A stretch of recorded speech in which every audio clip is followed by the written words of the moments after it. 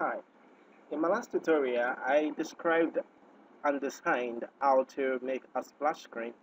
And in this tutorial, we'll be moving on to the next important part of our project, which is creating a login page. The login form consists of two text boxes, are the label for the username and the password, and three buttons. The login button and the reset button to clear the text field or the text boxes, and the exit button to actually close it. So if you have a login form like this, uh, what you have to do is very simple. But in this tutorial, I will not be introducing the concept of database yet. In the next tutorial, I'll be introducing this new concept, the concept of the databases. But it's important to know how the logging form actually works. So I'm going to quickly code this form without a database. So you have the exit button. So you can say this does close, which is fine.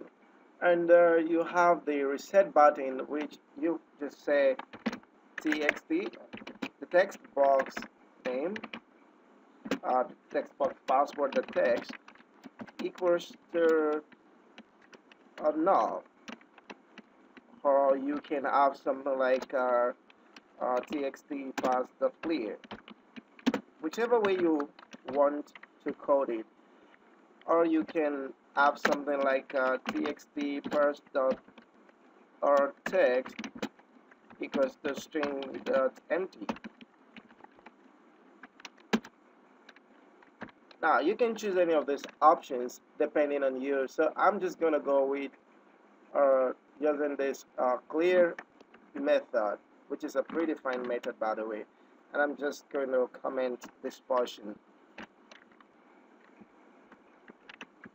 Next thing I want to do is I want to clear the next text field or the text box. So I'm going to say txt username dot text. Dot clear. Fine, and I want to shift the focus back to the username field. So txt user dot focus.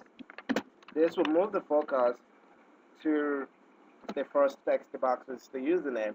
So when you have this is a perfect reset code. Now you have a login button which you're gonna code, which is very simple. Just declare two distinct variable, the string variable, like a string user, comma pass. User for username and pass for password. User equals to root. Because of my love for open source operating systems, you have your root user in your Linux environment. So I'm using root as my username, and pass equals to password. Let's say password. Fine. So one thing I'd like you to do now is just do some if-else condition. If the text box value, the text equals to this user, which is root,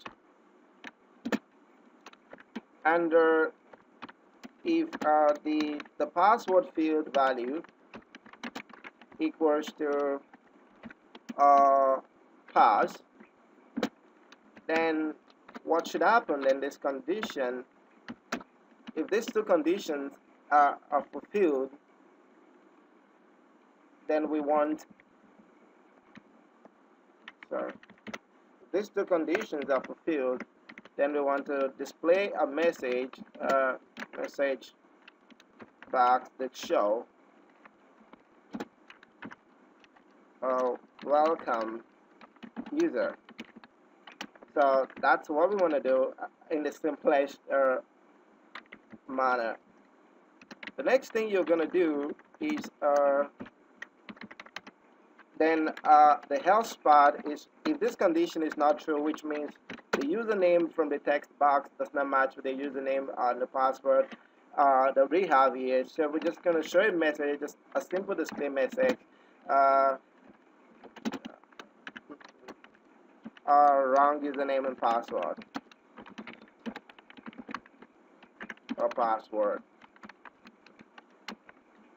So this is fine. This is so far this is good. Uh, Another thing I would like to do is set the accept button to this uh, button login, and to do that, it just said this dot accept button equals to btn login, right? Fine. So that's it. So I'll just click and I'll save it. So far so good. This is a good code. I'm just gonna clear this text field, the first text box and the second text box. So I'm just gonna copy this code, this entire code. If this statement is not true, that is, if the username and password are not correct, then I want this to happen. I want to clear the text boxes and I want to set focus to the username text box. So this is as simple as it can get, coding the login form without our database. So let's run the code and see what we get.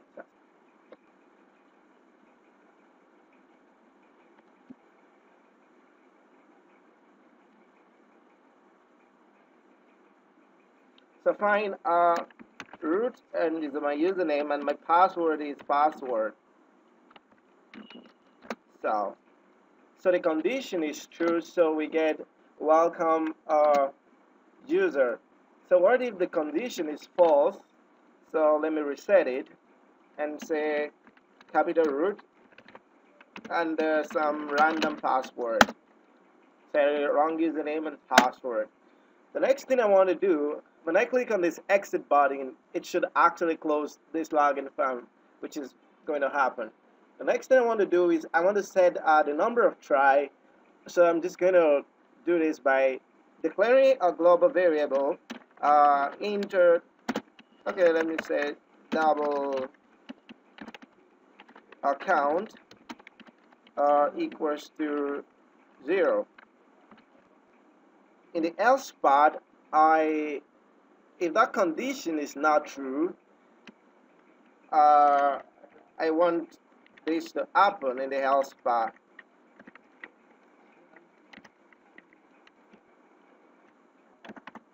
In the else part, so I'm just gonna say count equals to count plus 1, and I want to declare another variable, say double max count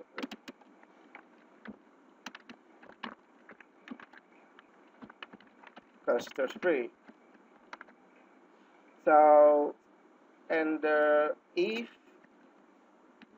then double remaining count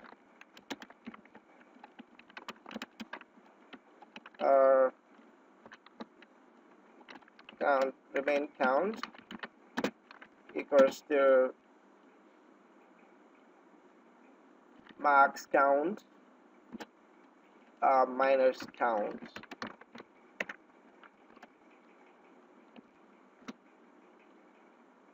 So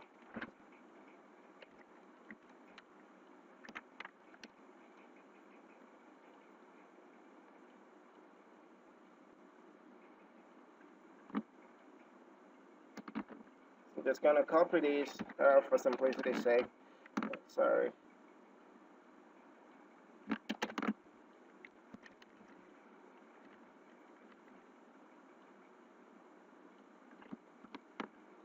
So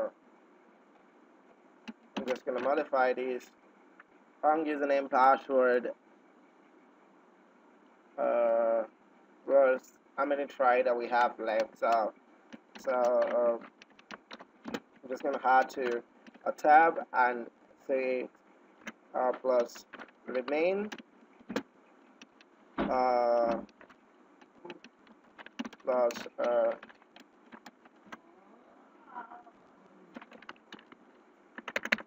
try left, and I'm going to give a condition that if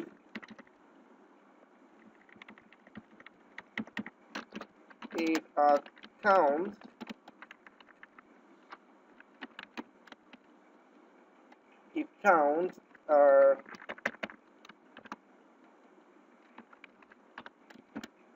equals max count,